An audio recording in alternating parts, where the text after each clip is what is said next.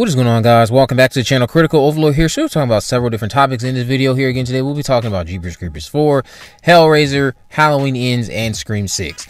Now, just to kick it off with Jeepers Creepers 4, Jeepers Creepers 4, Jeepers Creepers Reborn, it's coming back to theaters tomorrow, and this is according to what Scream Media put out in their post on Twitter, on Facebook, on the official Jeepers Creepers Reborn account.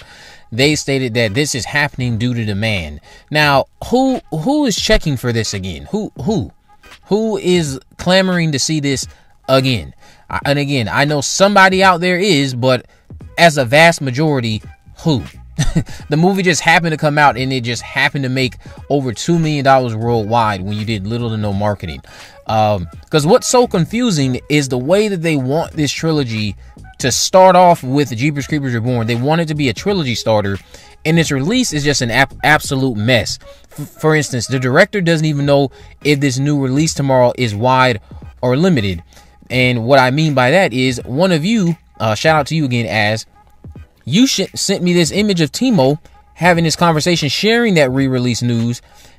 And then when asked, is the theatrical re-release wide or limited like before? He said, "I wish I knew. I just got this note from the distributor that it's now out in theaters, but they didn't tell me how wide and big." He's clueless, guys. He's clueless. Clearly clueless. We know that the court case is still ongoing. The film again has made over $2 million so far in total, and the soonest I'd expect a new Jeepers Creepers movie, aka Jeepers Creepers 5, would be 2025 or 24. If Myriad's allegations are true, then nothing should stop them from finding another company to co-produce a fifth film with, get it into the hands of another distributor besides Scream Media, and get back on track while still settling that court case.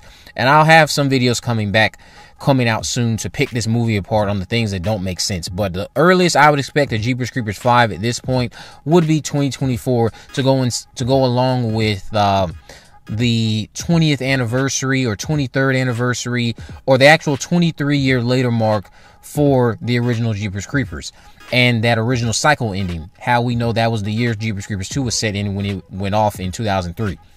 So just to jump into Hellraiser, Jamie Clayton in a new interview explained this new take on Hellraiser, Pinhead, and we got some first reactions as well about the movie recently.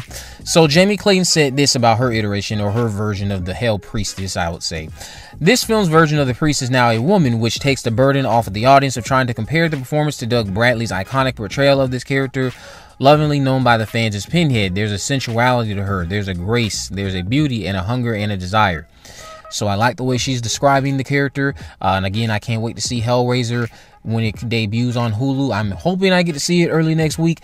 But the film again had a secret screening last night at Fantastic Fest, and it has gotten good reactions for the most part, praising Bruckner's direction, Clayton's performance, and the film being a worthy addition to the franchise. If you type in hashtag Hellraiser on Twitter, several reactions should pop up. They're calling it like a breath of fresh air, saying the series is back on track. So, you know, the standard things you usually get after you've had a series of abysmal straight-to-video movies that I think Hellraiser did have. I think most of those sequels that I've seen were straight-to-video. I was very young when I saw them. I will also admit I haven't seen all of them. I think I haven't seen the most recent two. But it's nice to hear that this franchise is apparently back on track with the upcoming Hellraiser film from David Bruckner, who I had a lot of faith in, considering most of his work that I've seen so far has been a hit. I haven't seen many misses from David Bruckner. So, jumping into Halloween Ends. Halloween Ends had a new featurette that came out, the Final Battle featurette, with Jamie Lee Curtis recounting the different twists between Laurie Strode in the 2018 movie and Halloween Ends. She points out that in the 2018 movie was more about Laurie, who was prepared for over 40 years, while this one is more of her trying to move on, and then Michael catches her off guard, which is, of course, very apparent considering that she's working on a memoir, and she was clearly, I would say, going off of the theatrical ending for Kills and the extended cut ending, she was ready to go after Michael. So she managed to, I guess, let that go, move on with her life, probably realize that a lot of what she did in her youth with Karen and her youth too is probably what contributed to her putting her in this situation that got her killed. So she was trying to forgive herself from that. But then, of course, Michael returns, catching her off guard. The most interesting thing in the featurette are not Jamie's words to me, but the shots of the film throughout. She calls Halloween Ends crazy intense, and I'm sure that shocks no one. Of course, it will be intense for all of us Laurie Strode fans anyway, who are realizing that we won't get to see her ever again, at least not portrayed by her originator of Jamie Lee Curtis. Halloween Ends, I think, is supposed to have its premiere at Beyond Fest next week or sometime, so early reactions should be here soon from that screening. I do believe it's time to also accept that Corey Cunningham is going to be your copycat killer. Everything is just pointing to that. The only thing that comes down to now is let's just see how it's executed. I will say this, I am confident that something about this will just be stronger than what we got from Friday the 13th Part 5. That's just me. But jumping into Scream 6. Scream 6 had some potential new character names revealed from our user Clips Comprehend. Again, if you believe them or you don't, that's up to you. Kevin Williamson also talked about Ghostface's longevity when speaking to Collider. Williamson stated that there was a point, I guess, where he didn't think this series could go on and on, but now he does think that it can. He said he's been proven wrong repeatedly since the last one was such a pleasure. I also think one of the wonderful things about Scream is that there's a different killer in every film.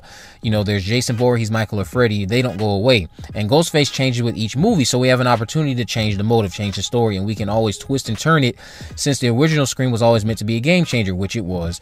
Yes, the series can indeed go on, but it shouldn't just because it can. That's my thoughts on that, and I know many of you will probably agree with that sentiment as well. Many of you still think that the franchise should have ended with 3. Clips revealed 2 character names of Carly, who's very similar to Tatum as far as her attitude and fearlessness goes. She enjoys partying and pushes terror to let loose a bit. I'm going to assume that Carly is Liana Liberato's character. Then he also revealed a character of Detective Perillo, an old school New York style cop, leans into that New York accent, and he said this is not Dermot Mulroney's character, because we know Dermot Mulroney is also playing a cop. He says his daughter gets caught up in this upcoming Ghostface spree, and that's what gets him involved. Again, I believe Carly is Liana Liberato. So we'll see what happens with Scream 6, because I think marketing will amp up in October. We'll get our first teaser, maybe along with Scream 2 re-release, and you know, we'll have opportunities to go crazy over whatever else comes. Maybe some new character posters or new featurettes from the cast.